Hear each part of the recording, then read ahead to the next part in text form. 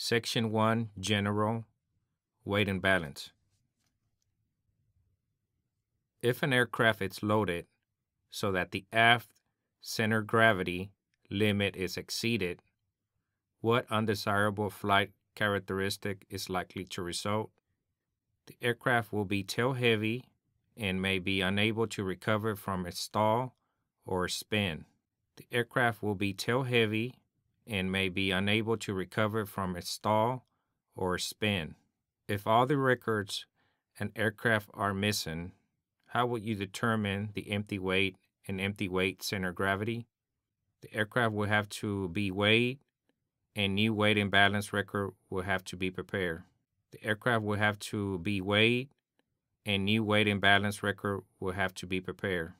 Define tare weight and describe how it's handled when weighing an aircraft.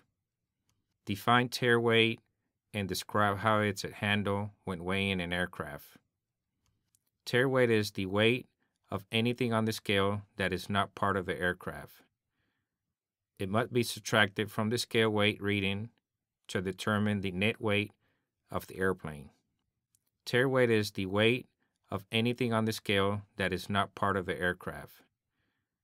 It must be subtracted from the scale weight reading to determine the net weight of the airplane.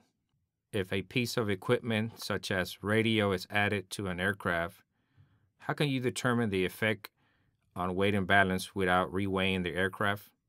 If a piece of equipment such as radio is added to an aircraft, how can you determine the effect on weight and balance without reweighing the aircraft? If the weight and balance records are up to date, a new weight and center gravity location can be determined by computation. If the weight and balance records are up to date, a new weight and center gravity location can be determined by computation.